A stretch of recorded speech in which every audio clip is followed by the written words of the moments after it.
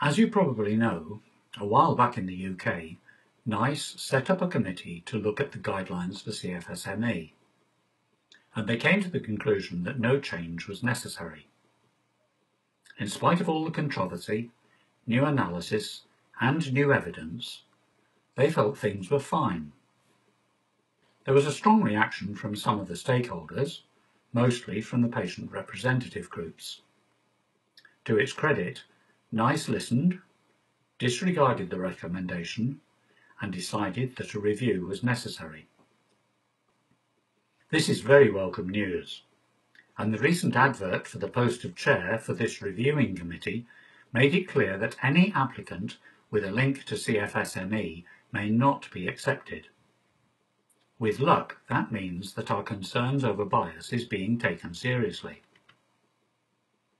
But we can't afford to be complacent.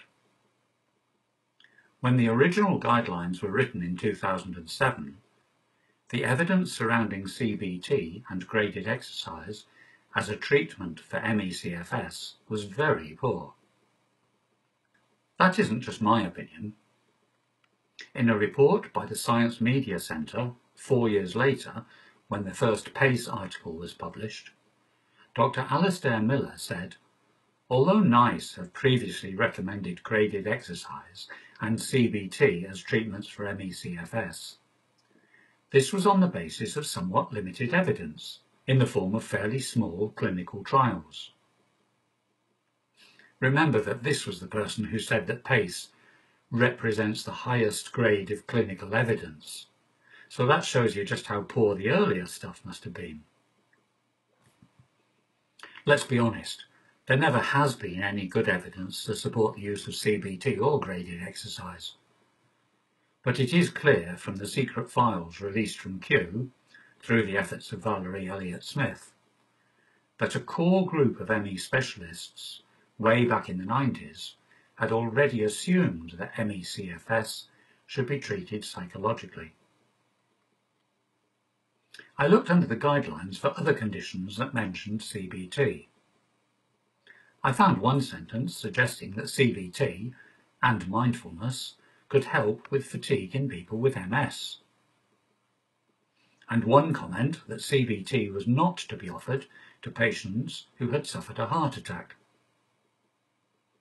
One more sentence under menopause, and that's about it for what I would call biomedical conditions.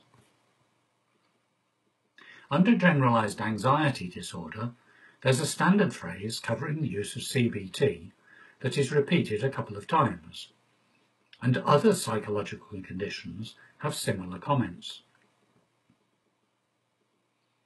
For CFSME in 2007, the committee produced 120 lines in favour of CBT and graded exercise. 120 lines supporting these therapies.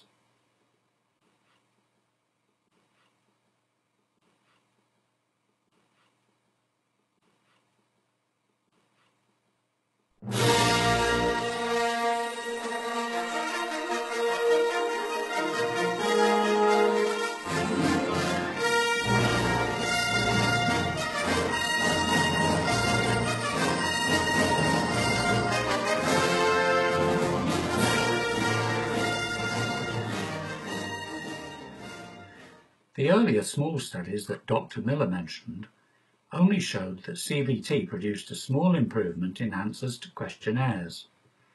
They consistently showed that any objective assessment, such as walking tests or using activity monitors, showed CBT was useless. In other words, CBT had no real effect. 120 lines. There is more to my disquiet than that. The guidelines clearly state that CBT and/or graded exercise should be offered to people with mild or moderate CFSME because currently these are the interventions for which there is the clearest research evidence of benefit. And yet further down, discussing how to plan this, suggests goals for people with severe CFSME, sitting up in bed to eat a meal. How did this suddenly apply to people with severe ME? Did anyone cross-check any of this? Another entry that bothers me is the statement that sleep management should not include encouraging daytime sleeping and naps. I don't know of any good study into ME that assessed the effects of afternoon sleeping.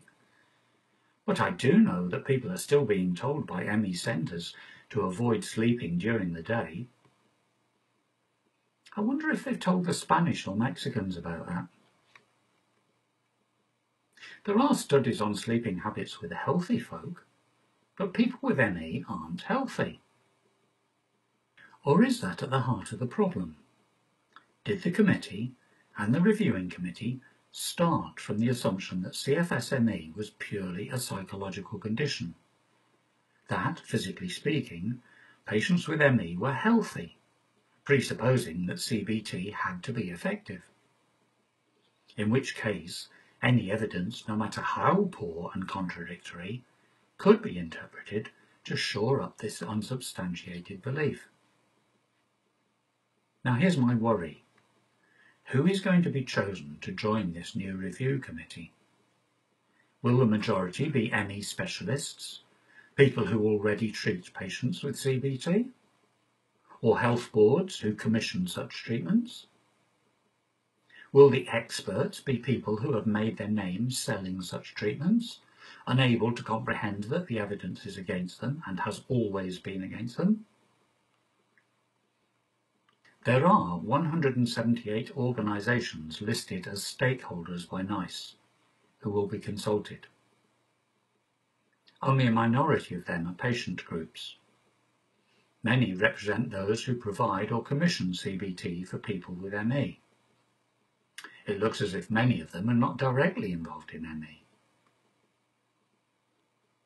John Peters and I have written a letter to Sir Andrew Dillon, expressing our concerns and setting out the steps that we would like to be implemented for this to be a properly unbiased review. There is also a petition which we would encourage you to sign if you share our concerns. Links to both of these are shown below this video. We have to make our voices heard. We have to get this right. We have to demand that the evidence is respected. It has taken far too long to get this situation out into the open, and we must insist that any review is fair. Is that too much to ask?